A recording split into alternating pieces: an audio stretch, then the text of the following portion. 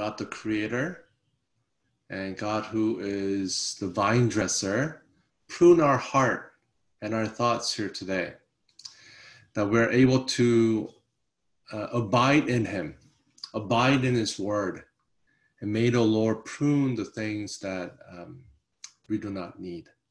So let us take a moment and trust that that's the work of God that He'll perform for us today. Okay?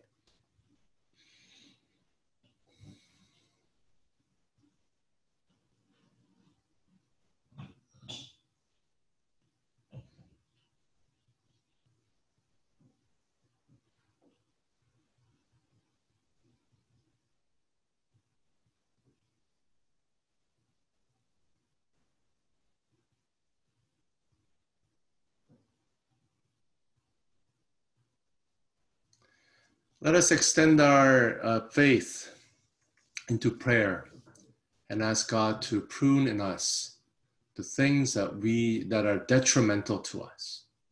Prune in us habits and thoughts and patterns and sins that do not bear fruit. While the pruning process might be painful at times, but let us trust that the vine dresser knows his craft, and let us surrender our life to Him, that we may become fruitful through His word. Let us pray together.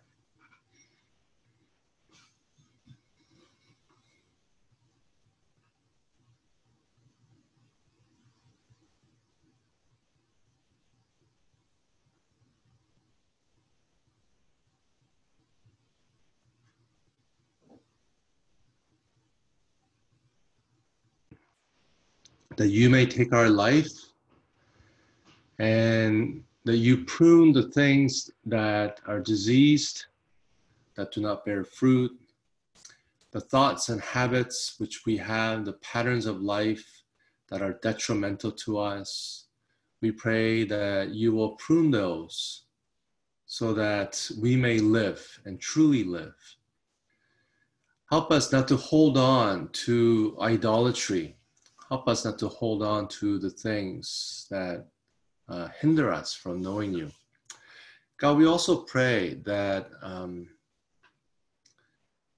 while this may seem painful to us at times to be pruned, I pray that we will trust your love and your skill and your sovereignty, and we trust that you will do what is good and right and life-giving for us.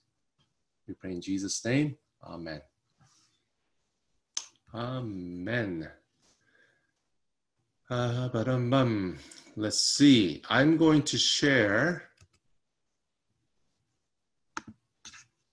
the text for you. Actually, I can't share the screen with you. Why don't you just simply go to the link that I provided for you?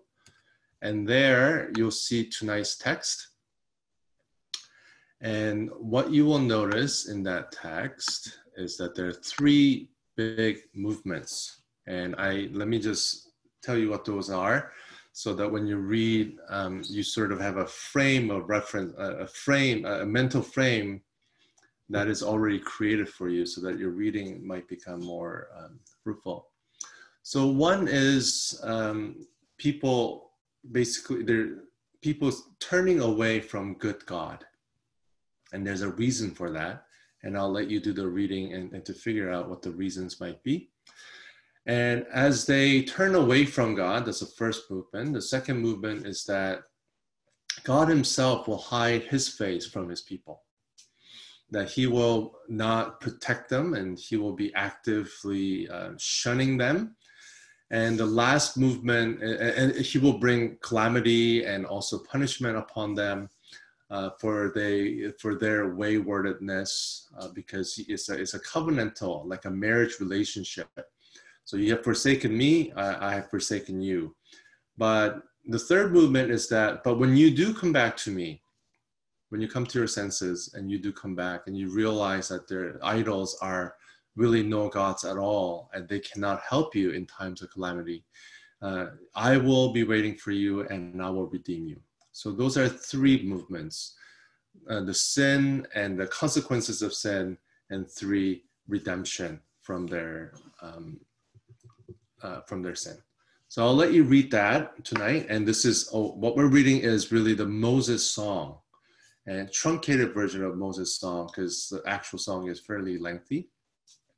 So I picked out the key points for you. Read it, and as usual, I want you to come up with observations and questions, and we're going to have a discussion around that. Okay, so observation and questions. I will give you till 7:20. Okay.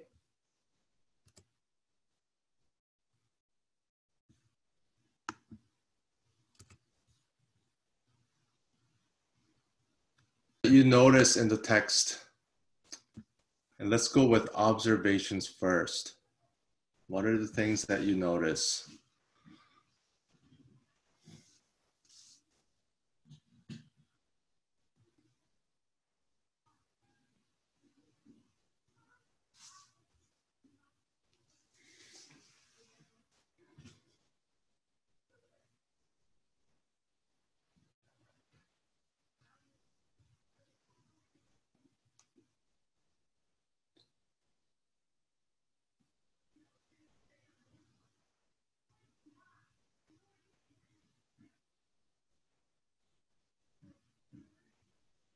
There's a repetition of the rock.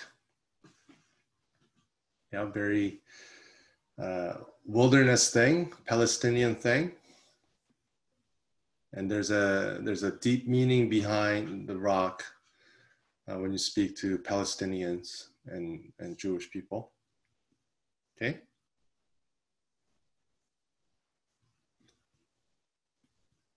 Okay, we're going right to the question. I like that, Linda. Who is Jeshurun? Okay, we'll deal with that. Always on the cutting edge of light Devo there, Linda.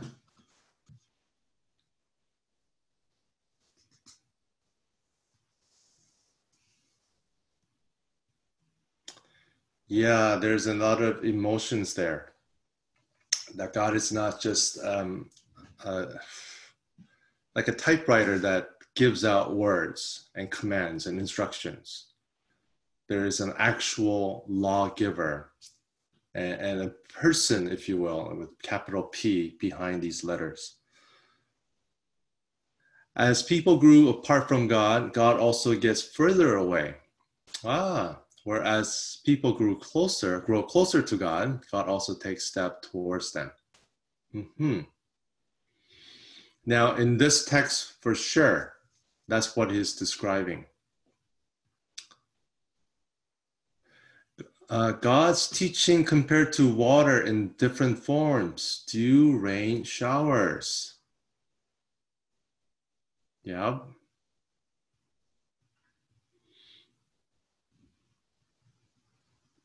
And then we'll talk about a little bit about that later. If I forget, just remind me, Daryl.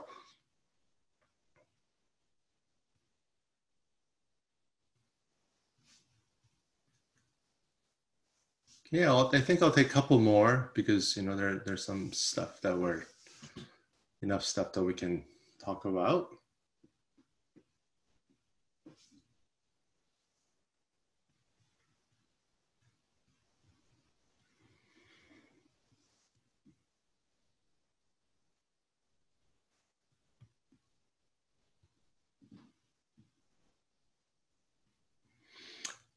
The last couple verses are worded passive aggressively. Let's see.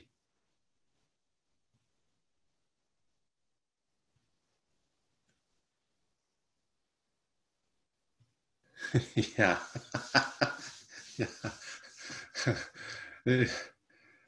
Yeah, it's passive aggressive, isn't it?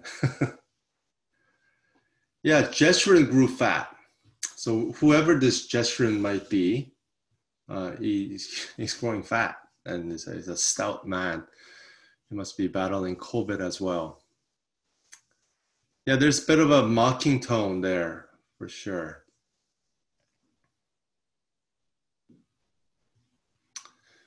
which is kind of interesting because you wouldn't think that a song like this, song that is written to, well, first of all, God is predicting, prophesying that they will leave him once they get into the promised land and that they experience prosperity. And really, if once they eat milk and honey, they will leave God, which is really kind of sad, but that's the truth.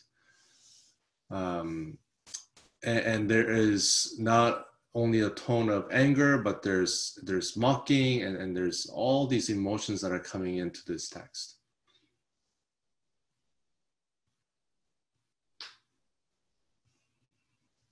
Okay, yeah, let's work with some of the things that you guys wrote, and then we will go into, well, you know what? Do you have any other questions about this text? And maybe you can hit it all in one shot.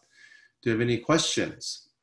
Are there concepts or words or ideas that you want clarified or you want to dive into more?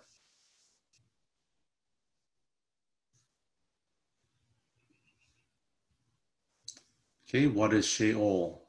Okay. Thank you for that question.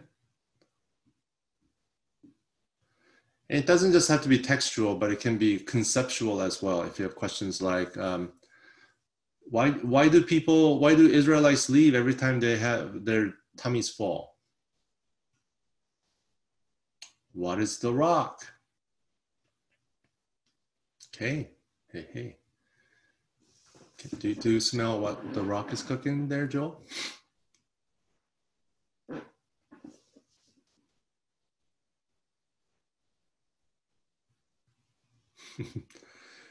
Yeah, okay.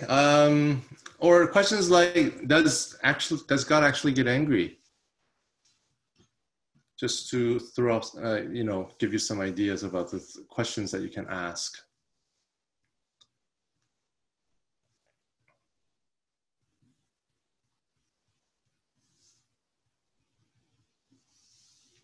Okay, I'll let you think about those questions. Sometimes, just weird questions are really good. Like, is there such thing as other gods? Anyway, here we go. The rock is brought up several times. And the question at the bottom, what is the rock? So what do you guys think? Why do you think rock is significant in this text? Where is it? Verse 4. The rock, his work is perfect. For all his ways are just. Now, what is this rock? What do you think this rock is mentioned? Why does a rock God is attributed to being like a rock?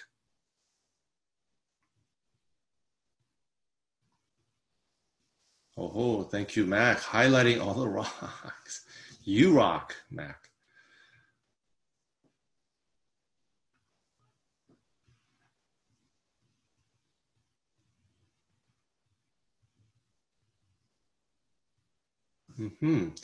And I think verse 15 over here, let me make it all fancy. Yeah. And scoff at the rock of his salvation. I think that may give you some hints and clues as to why God is being compared to a rock, especially in the wilderness.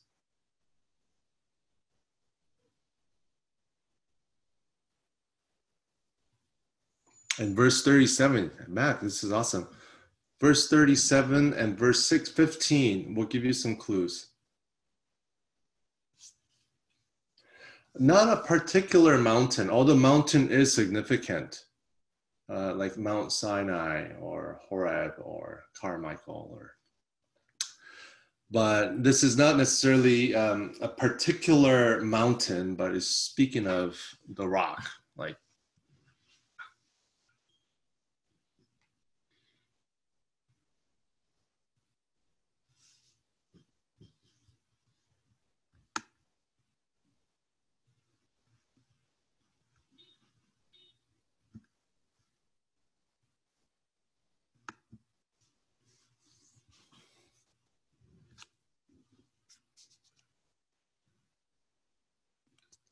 Reference to foundation for sure.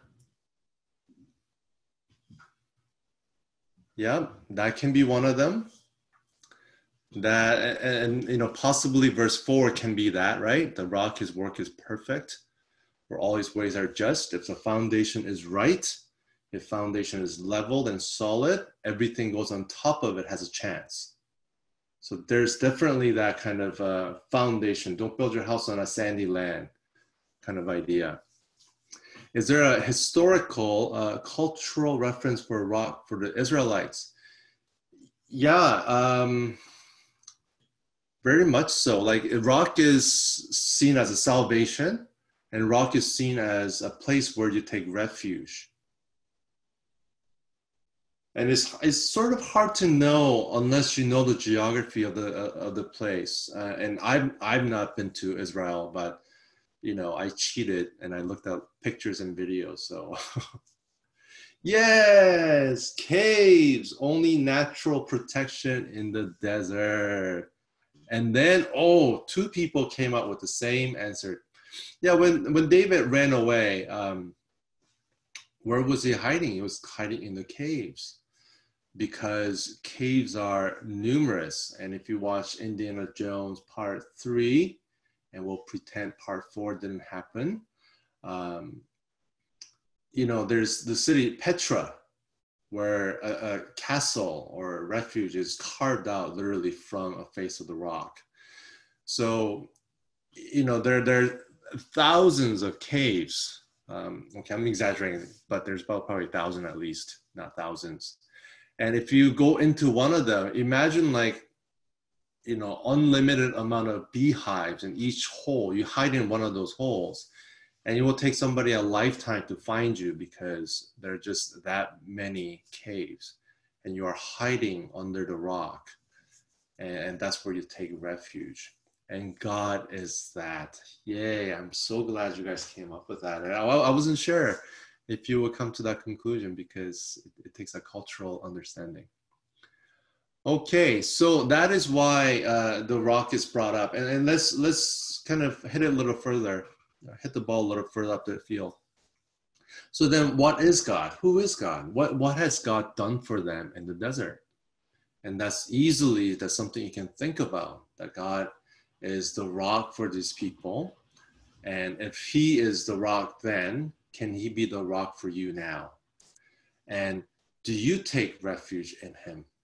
Does He provide you with shelter? Does He provide you with cool, the shade from the harshness of the desert? And is it like once you go in, like, you know, they're not going to find you? I mean, that's how they felt.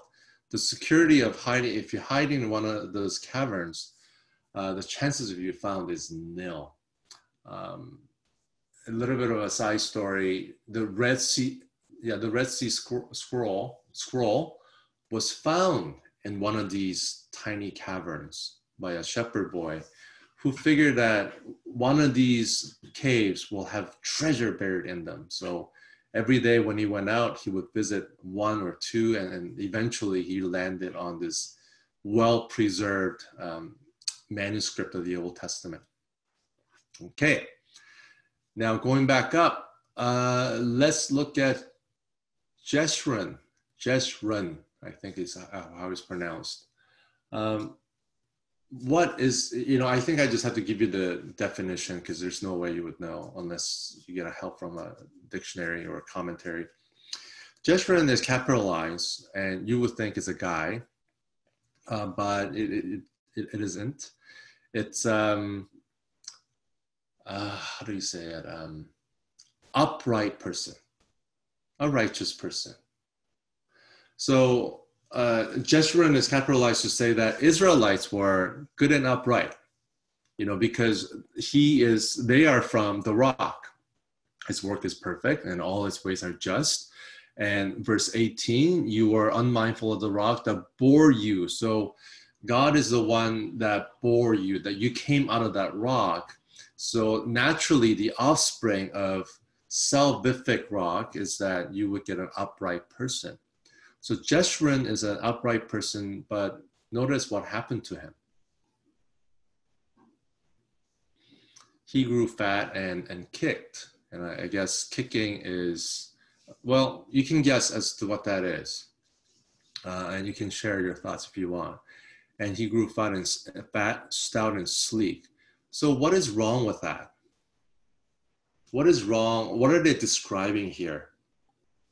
An upright person, Jeshurun, grew fat and kicked, and you grew fat, stout, and sleek. What kind of spiritual condition is Moses describing?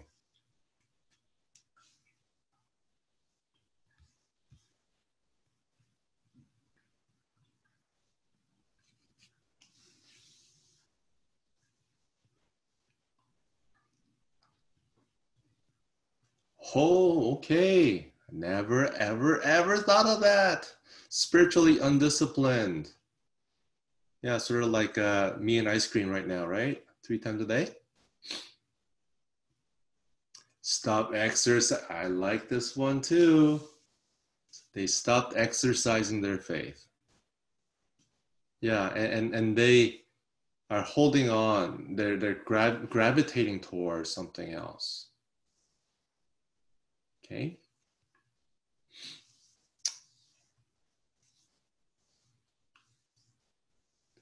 Oh shoot, I didn't look that word up because I just answered it in my head. What does the word sleek mean? Let me get back to you on the actual Hebrew definition.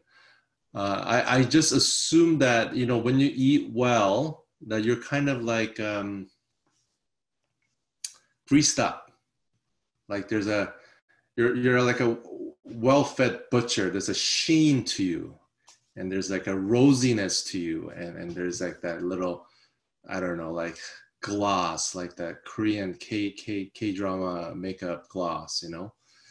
So they're fat and they're stout and they got that sheen happening, and that's the state they're in.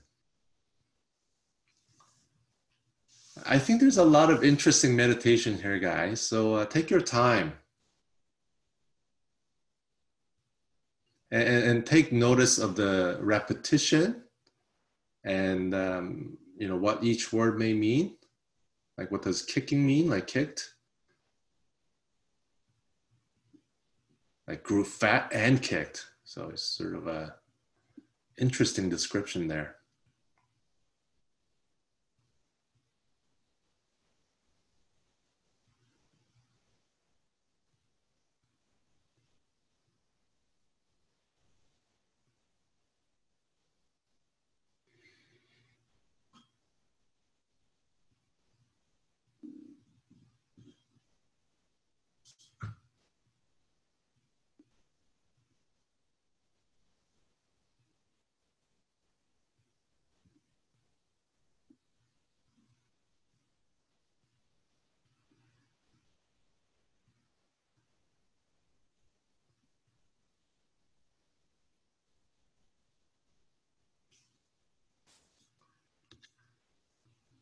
You guys are awfully quiet.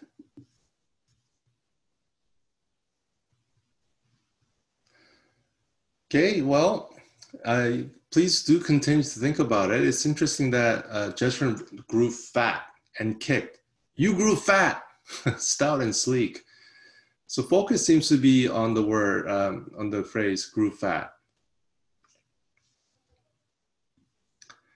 And what does that really mean? And kick their legs up to be fat and rest? Kick their legs up to be fat? Oh, like kicking your legs back or kind of thing. Yeah. They got comfortable where they were and kicked. Yeah, I wonder if I think that might be sort of a modern interpretation of the word kicked. And I should have done a deeper study of the word kicked. But again, I meditated it on as sort of a mule kicking, that they grew fat and became rebellious, unruly. but that's sort of my non-scholarly John Kim's meditation. But yeah, again, let's think about the phrase is grew fat. What is that a big concern? Because when God, what is the promised land? What is promised in the promised land? Yes, enjoying fruit of the land, but forgot who brought them there. Yeah, so they got in and they loved the gift. They loved milk and honey. And they grew fat. And that is repeated twice. So these people are now no longer in control of their blessing. And they're after the blessing, just in the same way that, capitalism has its merit, but also we are seeing the extreme downside of capitalism. I mean, capitalism builds schools and roads and hospitals and stuff like that. But anyway, so it just got out of hand. He says, forsook God, rejected the rock of his salvation. Thank you. Yeah, so they became like rebellious, like a donkey kicking, I suppose. And you know what? Yeah, being fat was seen as privilege of the wealthy.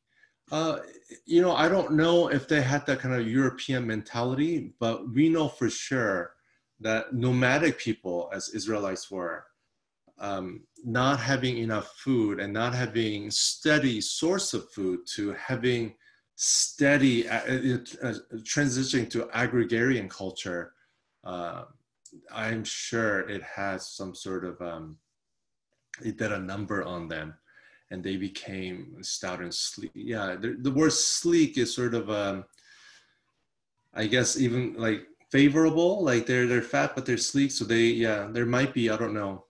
Sorry, that's a long explanation. But they did enjoy their privilege.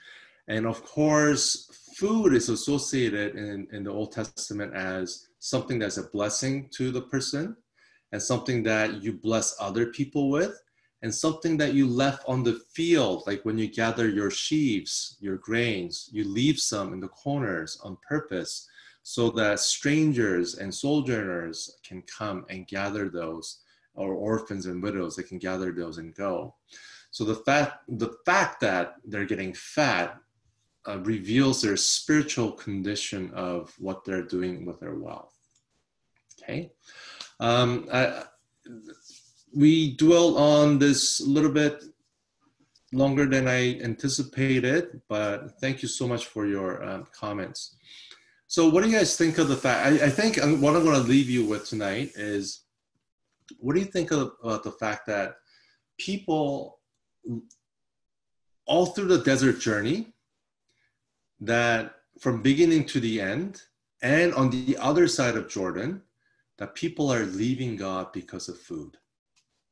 Okay, so we talked about the significance of food and gaining weight and all that stuff here, but then I want you to think about the very fact that the number of times that Israelites wanted to go back to Egypt because they like the food there. The number of times that I bit my tongue. They tried to kill Moses because there was enough food. And the number of times they complained to God because they're sick and tired of manna and quail. And now that God is saying, when you go into the promised land and tasted milk and honey and you grow fat, you will abandon me. So I think I want you guys to think about, how is that relevant to me? Not just in the sense of like, oh man, I'm silly. Like if I abandon the rock for food, that's really silly. But at the same time, there might be something like that in your life. And there might be some places where when you grow fat, quote unquote, that you will kick. You will kick. And maybe there's a part of you that is really chasing after milk and honey of life. And that God is only being used and deployed to get you there and make sure that you feel safe until you get to that point. I don't know. You have to do some deep digging and being honest. And two, so I want you to figure out in what area are you really giving up God? over silly things, over food. And secondly, oh shoot, I forgot. This is what happens, guys, when you don't write it down. Anyway, yeah, I want you to think about that. And the rest of the verses, rest of Moses' song, which says that the Lord will vindicate his people and have compassion on his servants when he sees that their power is gone and there's none remaining bond or free. Then he will say, where are their gods, their rock in which they took refuge? Who ate the fat of their sacrifices and drank wine from their drinking offering? And etc., etc. So God will wait for us, but as we live for food, it will incite his anger. God is not pink and fluffy, and he's not wearing a fluffy costume. He is God. And anyone who enters into covenant relationship with him and turns away because of food, he calls that break of relationship and adultery. He is every bit as upset and angry as a husband or wife whose spouse have cheated on them. So you will incite his wrath, but at the same time, when you return to him, he will receive you again, and he will vindicate you and vindicate us. Okay, let's pray. Father God, we pray that you will trim us, you will prune us, you will cut the places, just trim the fat in our life. The food that was supposed to be shared and seen as a blessing have now become priority and is entering into the body in an excessive force, in an excessive pace, an excessive desire that they're growing fat. The righteous is growing fat. It's not evil, dumb-witted, idiots, but it's saying the upright. It's not the foolish, but the upright who is growing fat and fat. God, I pray that none of us here will think that we are exempt from this temptation. And we thank you for Christ, who has forgiven us of our sins. And this is a reminder that we are not saved alone, that only thing we can do is to admit that we cannot trim ourselves, we cannot prune ourselves, just in the same way that a tree cannot. So God, we come to you and we cry out to you and say, only you can save us. Only you can trim and prune us and show us the right way of living. So God, I pray that we will look into the mundane areas of our life to see if we are honoring you with material goods, even the food that we eat. We pray in Jesus' name, amen.